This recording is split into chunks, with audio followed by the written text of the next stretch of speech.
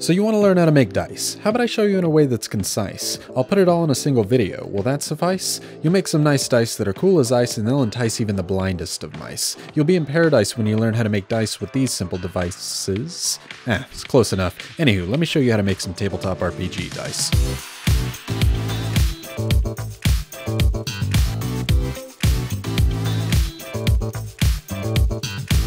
Now I say dice making, but this could basically be small part making for any sort of game making for tabletop games or little miniatures if you wanted. You just have to apply the same principles. I'm making two guides, one for sprue molds and one for cap or squish molds. A lot of the information applies to both, so you may hear it in both of the guides, but that's because it's important and you need to know it. So I want this to be a complete guide to both styles. There are technically three styles of molds. There are open face molds, which are not very good. There are also squish or cap molds, which will be in the other video, and this video focuses predominantly on sprue molds. It's closest to real manufacturing in that it's almost like an injection mold, because what you're going to do is inject resin into a silicone mold. Now you don't need to have your own dice designed to get started. You can absolutely use dice made by giant manufacturers like Chessex. That's what I did for the longest time. Heck, you can even find them in Target nowadays because tabletop gaming is becoming so popular. I have a huge collection of dice that I've made and ones that I've been given or purchased. But since I have my own, I am going to use masters that I have for my own specific set of dice. They have my logo on them, which is a dice goblin, and they were designed by the Blue Mimic. I also had another set designed by Okami Fabrications, which I released out there for free. So if you want to make your own dice and 3D print them and then turn them into your own sets of dice to sell, go for it. I put that up on my YouTube channel. It's free. I'm not going to sue you. Other dice manufacturers might if you try and take their dice and sell them. But let's get started into the actual making of it. This is a silicone sprue mold. It's one that I've made before, and it's one that we're going to be replicating today. Now it's called a sprue mold because not only is the dice being made, there's an extra part on the end, which you can see here with this dice that we're going to be making, that you will snip off later. There's two types, one that basically has the sprue right connected to your object, like this one here. This is a dice connected to another dice, or those with a longer sprue. We're going to focus on making the ones with the longer sprue today because they are far more reliable. This single die here connected to another die is basically going to be replicated in resin. And the way we're going to do that is by using a Dremel. I have a Dremel bit here that is about the width of a toothpick, which is what we're going to put inside of our dice. It should look like this in the end result, which we will put another die on afterwards. So we're going to take this drill bit on the end of our Dremel here and just drill down into whichever dice we want to replicate. Again, in this case, I'm using my 3D printed resin masters. We're going to use the Dremel to drill into any surface on the die that doesn't have a number on it, because those numbers we can't recreate. However, whenever we put the toothpick down in this little hole here, you can see from the side angle, there is a hole that goes down further into it. I'll show you again here in just a second. The toothpick will fill that hole and also be recreated with resin. So it will be as if there is no hole there at all, and we're going to fill that with resin and sand it down later, which will become obvious as we go through this video. Now that we have a hole in our set of 7 RPG dice, or however many dice you want to recreate, I use some hobby clippers and clip off the sharp end of the toothpick. I want it to sit flush down inside the hole so that when we super glue it down in there,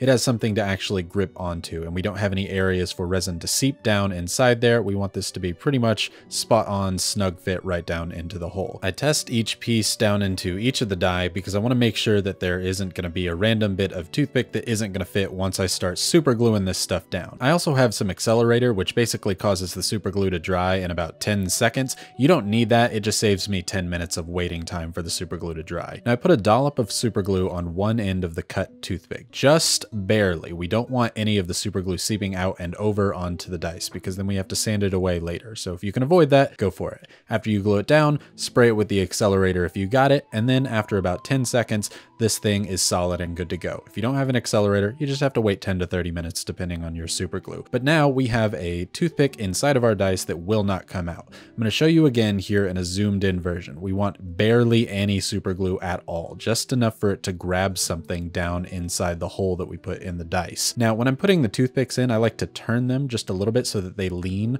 on the die, because if we don't do that, there's a chance that there are going to be bubbles stuck in there if this is just a flat surface connected to a flat toothpick. So try and lean them if you can. If not, it's no big deal. It works 9 times out of 10 the other way anyway. But you can see here, these are glued in and they are ready for our next step. For that next step, a lot of people like to use Sculpey 3, which is a type of clay that doesn't have a problem curing in silicone, but I like to use these tiny little D6s, or 6-sided dice for people who aren't Dungeons & Dragons nerds. It has the one side, which is great for the toothpick to find a natural hole to grab onto, which I find really useful, and I think it's kind of poetic using a dice to make a reservoir for when you're making dice. It's basically tradition at this point, so I'm not going to stop it. I put some super glue on it and the other end of the sprue and hold it down there while I then use the accelerator to again speed up the process.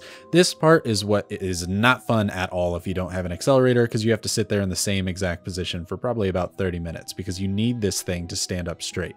You can lean it against something, but if it falls, you're screwed and you got to start all over. So it's really nice to have that accelerator, and I'm showing you here in real time what that accelerator does because I sprayed it and now it is solid and good to go. I can pick this thing up by either end and it's not going to be a problem. This shape here is what's going to be recreated in resin, from the clear 3D printed dice to the toothpick to the extra reservoir of the red dye. We're just going to cut off the toothpick and the red dye part of the resin because we don't need it. We only want the dice that's going to be down there at the bottom. I do the same thing for the rest of the dice in the set, but if the sprue's too long, you can go ahead and cut it off. You only need about this much on there. Really, as long as you're not going to have any of the red dye touching the actual dye that you want recreated, you're pretty much good to go. And even then, like I said, you can do it without the toothpick entirely if you really wanted to. It just takes more cleanup. A note of caution if you're using 3D printed materials and recreating them in silicone, you can see here in this image some 3D printed materials. If you're using SLA, which is basically using LEDs to 3D print in resin, you're going to have a problem and you need something like Inhibit X because for some reason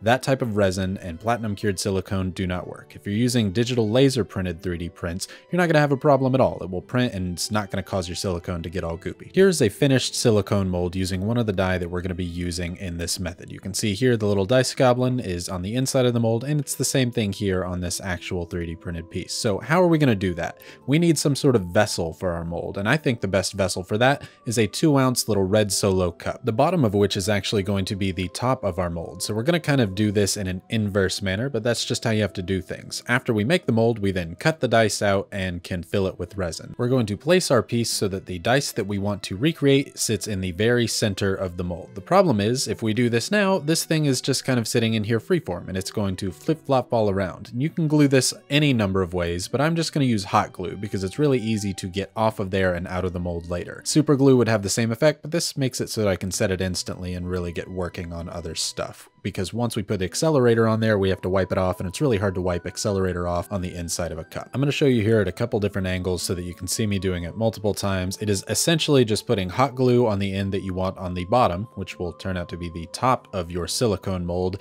down inside the cup. Again, that's hot glue, enough just to hold it on down there. We don't need a huge glob of it. A pea-sized dollop really ought to do the trick. It's just to hold it down there. Now, when you're placing this down, the placement of the red dye, or the thing that you're actually sticking it to the bottom with, is not nearly as important as where the dice or the object you're recreating goes. That needs to be pretty close to the center of your mold and not touching any sides at all. If the red dye was touching a side, that's not a huge deal, but if the dice or the object that you're recreating is, you basically should start over because your mold is going to fail at some point. Now we can actually start mixing the silicone that will make the mold. I like using Sorta Clear 12 because it's sorta clear, and that's really helpful for YouTube. However, I've used many other ones that you cannot see through at all, but I will say that the Sorta Clear has its advantage because you can actually see inside and see what you're doing, which will help later on, and I'll point that out when we get to that part. Now this is a 1-to-1 by volume mix, and we will mix 2 parts of it to get just enough to fill up these molds. Now we have 7 pieces in this dice set, and they're all in 2-ounce little red solo cups, so we need about 14 ounces of silicone, a little less subtracting for the volume of the dice. I have these 2 8-ounce cups, which will give me 16 ounces in total, but again, I'm not going to fill them all the way up because I'm just not going to need that much. You've got to be pretty accurate in your measurements with this stuff, so the little lines on the side of these cups I find pretty helpful to make sure that I have an equal amount of part A and part B solution for this silicone. I pour both parts into a larger mixing cup and use a giant popsicle stick to mix them together. Now, once you start mixing this stuff, you've got to really mix this stuff. If your arm isn't tired by the time you're done mixing it, I promise you did not mix it enough. It takes about 5 minutes to really make sure this stuff is thoroughly mixed, and you want to make sure you're scraping down the sides as you go. If you pick it up like this and you don't see any streaks, you're probably fine. Now, when I'm picking this up, you can see there's lots of tiny little bubbles in there, which we're going to fix using a pressure pot. You don't need to pressurize your silicone if you're not going to pressurize your resin, which is pretty much if you're just going for completely translucent pieces, kind of like this 3D printed dice here. If you're going for opaque or something a little bit more rough spun, you might not need to do it at all. I like doing it for dice because it ensures there's no bubbles and I have a completely balanced die whenever I'm rolling it, which is important for games. Now, you might have seen me pouring the silicone in the back. When you do this, you want to go extremely slow. This stuff is not as fluid as water, so if it pours too quickly and it covers up a number, there will be a giant bubble in there. A pressure pot can fix small bubbles, but it can't fix large gaps. It's worth it to go slow now and not have to recreate these molds later. A little patience now will save you a lot of work in the long run. Pour in a single spot and let the silicone slowly rise its way up to the top. It also helps if you tilt your molds sometimes. If you're seeing some bubbles down in there through your dice, that's a good thing to do. Now I'm going to pause here to talk about pressure pots in their entirety, because it's important that you know what they do and how they do it before I continue. So first, what is a pressure pot? A pressure pot is essentially a giant metal vessel. They're typically filled with paint to pressurize it so that you can use it in a paint gun to spray all over a house, except we're going to be using it for resin pressure casting, or in this case silicone at this current time. I have modified mine to be used for resin work like that, and I have a video showing how to do that, as does Zach Higgins on YouTube. It's super helpful. But again, this is just a reinforced metal vessel that won't blow up depending on if you stay under the recommended pressure usage. In this case, this is a Harbor Freight pressure pot, and the recommended pressure is to be under 60 psi. The bulk of the changes that I did to this pressure pot come in at the lid. Now the lid is where we're going to be doing pretty much everything. This piece here is just a three-way little intersection which shows both our pressure gauge, where it will tell us how much pressure is inside the pot at any given time. It shows it in PSI, which is mostly what we're looking for. It's also got this ball valve here that I can open and close to let pressure in, and a cap on the other side. This stuff has to all be sealed really well, either with Teflon tape or some other sealant, because this is using air inside and it wants to go out. Now it typically has a long little metal rod here that puts the pressure down in your paint, but I took that off, and instead we're going to use this air inlet here, which typically you could take off, but I like leaving it on there because it prevents the air from going down and sprays it out the side instead. This way it's not shooting right down into our resin and possibly making a mess inside the pressure pot. It also has the safety valve here, which won't let the pressure pot actually go above 45 psi. If it tries to go above 45 psi, this little spring here will pull out and all of the air pressure will be released until it's under 45 psi, one of the most important components. You might have seen on the inside of the vessel, it's pretty domed on the inside, and it's not flat at all. So I've created these little platforms out of 9-inch diameter little wooden circles and some just wooden dowels from the dollar store. It's great for setting molds on top of so that you don't have to worry about getting resin down inside your pressure pot, and it sets everything flat. I have a 1, 2, and 3 tiered one. The 2 tier is 4 inches in between, and the 3 tiered is 3 inches in between, so that I can fit more molds in there at a time without having to worry about overcrowding just one platform or stacking molds. Back to the lid, it has a couple other key components. I marked it off in blue where these clamps go, because if I tried to clamp these things down in the place that wouldn't actually fit them, you can see here when I try and tighten them, it is just going to hit something and I won't be able to clamp it down. So once you find a good clamping spot, it's really nice to have those marked off for you. Then you can tighten them down, and you want to go as tight as you can humanly go. It's really great to tighten two opposite ends at the same time to make sure you're not going to have any air leaks under the lid. Once that's all tightened down, you have this ball valve here, which you are going to connect your compressor to let air in and then stop the flow of air entirely, where you will leave the pressure pot for an extended period of time. How are we going to get that air in? We're going to use an air compressor. I have this one from Central Pneumatic. It goes up to 100 psi, which is important because we need it to be double the pressure that we actually want, because the pressure in the compressor is going to equal out with the pressure in the pressure pot. So if the pot starts at 0 and this one's at 80, it'll equal out to somewhere around 40. It's got these two gauges here showing the current pressure, and I'm going to show how this works. Because right on these gauges, it also has a safety valve, which if I pull on, will let air out the same way I'm going to put air from the hose into the pressure pot. You can see here as I pull on the safety valve, it pulls off some of that air and the pressure goes down from inside the compressor. You can get these little hoses that have a male and female end at any sort of hardware store. They come in little kits for air compressor kits, and we're going to put the male end of this connector onto the female end of our air compressor. After that, we can hook it right up to the actual lid, but be careful, if there's pressure in there, this stuff will fly off, so you want to make sure you have a good handle on it. This thing is far louder than I expected it to be. Now, if you have a lot of neighbors, maybe be considerate and don't do this late at night. plan your pressure casting. Once we've filled the compressor up to around 80 or 90 psi, all we have to do is connect the female end to our male connector on the actual pressure pot. We can open up the ball valve, which will let the air come from the compressor into the pot, and if it was filled up, this would start filling up with pressure. Then we'd close off the valve, and we could leave this for pretty much any length of time, as long as it takes the silicone or resin that you're casting to cure. Now, let me give you a very professional explanation on how a pressure pot works. Now, how a pressure pot works is when there's enough pressure in the vessel, it actually takes the bubbles and puts them in solution with your silicone or resin to where the bubbles will dissolve in your material. I like to think of it as there are a ton of giant bubbles in there, and when there's so much pressure, they get so tiny that the human eye can't even see them. That's essentially the layman's way of how it works. You can do the same thing with a vacuum chamber. It creates a negative area of pressure, and so it pulls any air bubbles that are in your resin or silicone up and out of the material. The problem with this is you can't do this when the resin is inside your mold, so I like a pressure pot because it does both jobs more easily. So now that you understand what a pressure pot is and how it works, let's resume where we left off. This silicone has not aged. I have not let it sit there for 24 hours or anything. I just paused. Now let's put it in our pressure pot and do everything that we just talked about. So we're going to lock the lid to the pressure pot and make sure that it is super duper tight, because any air coming out is going to be no bueno at all. Once we connect the air compressor, we open the ball valve. You can see the pressure going all the way up until it hits around 40 psi, close the ball valve off, and then disconnect the hose. I let it sit there for 12 hours, which is all that the Sorta Clear 12 needs to be completely cured, and now we can take the molds out. You can see that the molds did a great job here, because you can see the dice goblin down inside of there, and we can go ahead and clip these little red solo cups and rip them off of there. If you used a vessel for your mold that you want to keep, obviously you can't really clip them off of there, but you may have a little bit harder of a time getting the silicone out. I do that in some other molds. You can see the molds did a great job. They hold up just fine, and once I pull them out of each of the cups, they are good to go. Sometimes the little red dye at the top will pop out. That's not a big deal at all. You don't have to worry about that. Now we get to do the delicate process of cutting the dice out of there with an X-Acto knife. We want to take the knife right along the edges of the dice, because that way we only have one face of the dice we have to actually sand and clean up later. In general, you want to try and zigzag your cuts when you go down the silicone, because that will help the silicone reform itself when you're trying to actually replicate these in the molds. I find that you don't really have to worry about it, because if you're following the edges of a dice, you're going to have to go in kind of a zigzag pattern anyway, so it will just kind of naturally happen.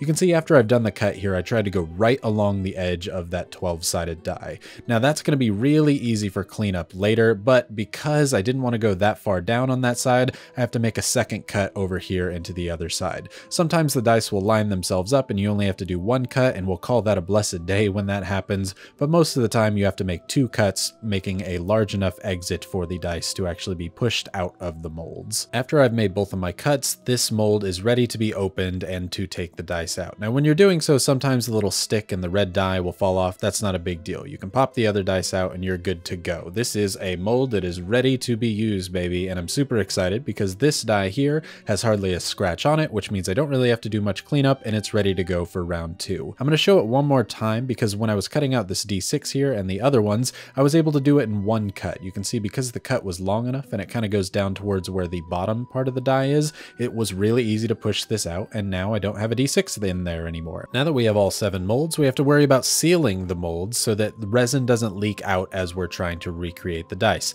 A lot of people like to reuse their actual mold casings, like the little red solo cup. I find that very hard to get back off, so I don't do that. Other people use rubber bands, which is a bad idea, but I am going to show you what I use, which is blue painter's tape. Now, the first time we go through, I'm going to use rubber bands to show you why it's a bad idea, because most people are going to say, no, just use rubber bands instead. I think the blue painter's tape is great because you can get a nice tight seal that goes all the way around without being too tight. Rubber bands are often too tight, but I am going to show using them for this video and show using blue painter's tape. The first set that I'm going to use the rubber bands on is so that you can see inside the molds, because it's really hard to see inside if I'm using blue painter's tape, but it will mess them up. So I'll show you both ways. Now, before working with resin, we need to talk safety. You need to have some sort of respirator that is rated for fumes and nitrile gloves. You don't want to breathe this stuff in or get any of it on your skin. Make sure you check the material safety data sheet for resin usage. I'm using Envirotex light resin because it cures in 12 hours and it becomes crystal clear. I like using this stuff. I get it in gallons because it's really cheap that way, but you do not have to buy it in gallons. I just use a lot of resin. You mix it 1:1 by volume, and I'm going to dye it with alcohol ink, ocean green, and add some liquid glitter in there. I'm going to add some macro pearl to the ocean green, which is mica powder. Mica powder is basically glitter if glitter were invented by Satan and were super duper tiny, but it makes things look real pretty. When mixing this stuff, I just use a regular popsicle stick and I make sure I get every drop of resin out of there because again, the volume ratio really matters on this stuff, and if it's uncured, that's a bad deal.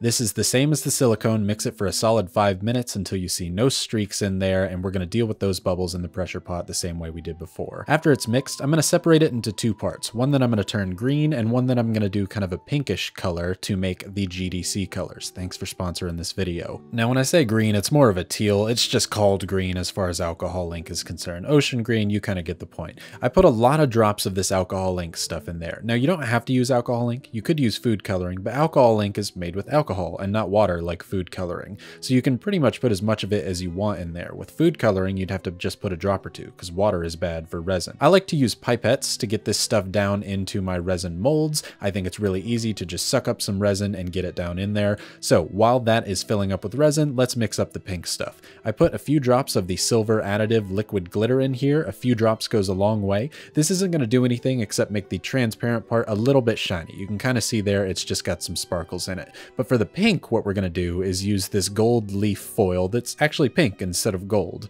This pink foil is going to look marvelous compared to this teal color. It will really pop with the clear stuff that's in there, and since we're mixing it with clear, you're going to see all the little bits of pink glitter. Sometimes with regular glitter, it likes to just sink to the bottom of resin, so I like to use this foil stuff, and it's shinier, and shiny is always good.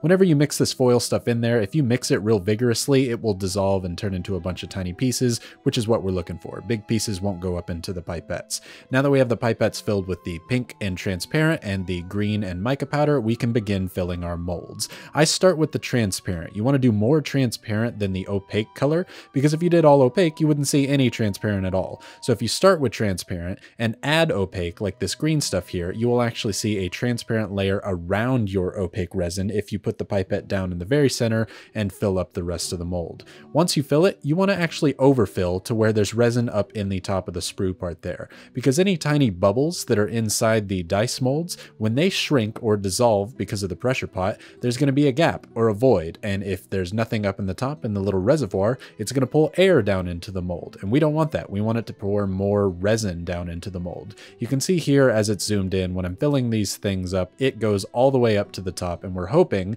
that when these things are closed and the pressure pot goes off, all of the extra resin in the top is going to go down into the mold. That is the goal for sprue molds, and we're going to see if it works or not here in just a little bit. I fill up the rest of my molds and put it in my 2-layer pressure pot insert. I made way too much resin, so there's a couple extra molds that I was filling up whenever I was doing this, and so you can see them on the top there as I'm dropping this thing down into the pressure pot. Same thing as before, tighten it up, fill it up to about 40 psi, and let this one sit for 12 hours until I can take them out of the molds. Now when you're working with these things, 12 hours is the cure time, but you want to leave them for 36 or 3 times the cure time before you really start doing too much with them.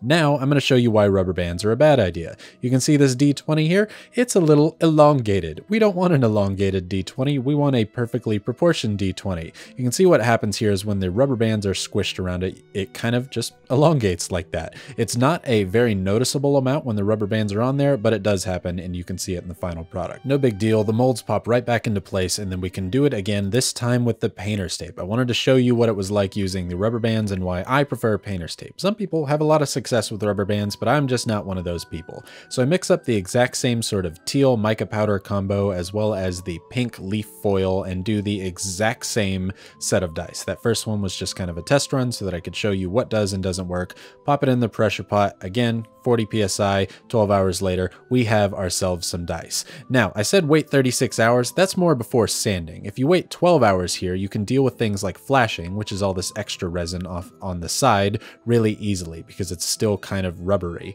And this extra sprue bit here is a lot easier while it's still a little bit softer. So I usually do that right at the end of the cure time. You can cut those off with hobby shears, and then any extra bits on that sprue part there, you can cut off with the X-Acto knife. We want to get this thing as close to flat as possible. Don't pull on it like that. Take your dice, set them flat down, and run the X-Acto knife across it. You might be thinking, that looks pretty ugly. That's okay, we're going to fix that with sanding. All that flashing there, you can usually take off just with your fingernail, but if not, you can use the X-Acto knife as well. I do that to all the dice, and now we can move on to sanding. When sanding, I like to use a glass pane because it is super duper flat and you don't have a chance of accidentally ruining your corners when sanding. That can happen really, really easily. So now we're going to sand using Zona papers. It is the equivalent of extremely high grit sandpaper, going from 600 grit all the way up to their equivalent of 14,000 grit sandpaper. Now with these 6 pieces here, when sanding this stuff down, you can get a near glass-like polish, so I cannot recommend Zona paper enough for sanding dice. I tape it down to the glass and we're going to follow this D4 along its sanding journey. You can see that sprue mark there where I had to cut it off, and it doesn't look too good compared to the other sides, which look super duper shiny and are perfect. So we really only need to sand one side. When sanding, it's best to do wet sanding because that way the dust in the air from the resin is reduced to a minimum. You do not want to get that stuff in your lungs. You should always wear a respirator, but it's good to always do wet sanding anyway, and it prevents the resin from melting. You can see there how actually rough the side got from that first sanding compared to the other side, but it removed that sprue mark, which is golden and exactly what we're looking for. So I polish up the rest, and then I can move on from one grit to the next, going from the gray down to the next color, onto the next grit, onto the next grit. As I do so, I do about 50 circles in a counterclockwise and clockwise direction, and that's good enough for each side, and then I can move on to the next grit. And you can see here when we're done, that 1, 2, 3 side is now at a premium polish, the same way that all the other sides are. 1, 2, 3 there is looking mighty fine, as is 1, 4, 2. I polish up the rest of the dice in the set as I'm going, and now I have a completed glass-like shine on all of the dice in the set, and the D6 is looking particularly nice. So let's go ahead and do the final step, which is inking or painting the numbers. So take a small paintbrush and your color of choice. I'm using Auric Armor Gold by Citadel. You don't have to use Citadel paints. I like using them because they have a particularly high pigment concentration, so it looks really good on dice surfaces. Also, I really like gold, and I think it would look good with this kind of Japanese looking combo of the pink and blue that GDC has going on.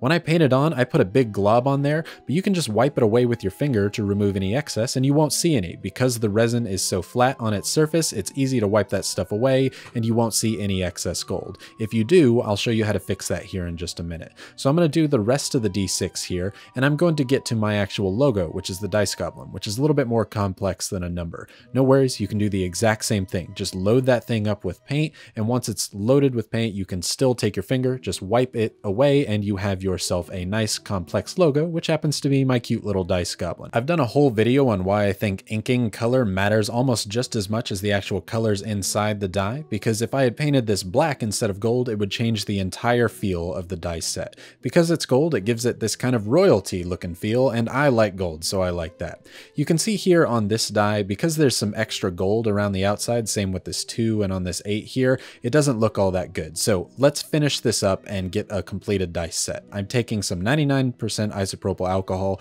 You can also use hand sanitizer, but that stuff is just as valuable as real gold right now, and put it on some sort of tissue. I'm using a shop towel. Since the excess paint is on the surface, you can pretty much just wipe right across and it will come off, and we've got ourselves our completed GDC gold, pink, and teal dice set. Bada bing, bada boom. This set looks so freaking good. I am so proud of how this one came out. If it wasn't for Game Dev Con, it kind of reminds me of cherry blossom trees in Japan, and I would call it something like cherry blossom, sakura, I don't know, whatever. But this is an awesome set, and I love how the pink foil contrasts so nicely with the mica powder and the teal. GDC, you pick some great looking colors, and I think the gold just accentuates it. And I think it was kind of a merger between the pink and the teal of your colors and the gold of my favorite color. So now this truly is a GDC Rybonator combo set of dice, and I couldn't be happier with how it turned out. Now, I know that their font color is a dark purple, but in the cap mold video, we are going to do a dark purple version instead of gold so that we can see how it actually changes the look of a die whenever you're using gold versus purple versus a completely different style or color, because it really does matter a whole lot. Again, when you're making dice and when you're first starting out, you don't need all the fancy equipment like pressure pots, vacuum chambers, etc. The first set of dice I made was just using silicone, recreating some dice and pouring resin in. So you don't need all this huge high dollar equipment. However, having that makes these really, really balanced dice, and you could use use them in pretty much any gaming setting. Again, this style works for pretty much anything. Case in point, I made a giant D20 version with a larger version of my D20 that I had because I thought it would be cool and fun to do so, and it was, and now this is a behemoth version of the GDC dice. It's about twice as big as the regular 20-sided die, and I think it looks pretty awesome. But in the gist of it, now you know how to make dice from scratch from every single part, at least on how to do sprue molds. Check out the other video that's coming on how to do cap mold versions, because that's really nice for putting things inside your dice. It's very hard to do that with sprue molds,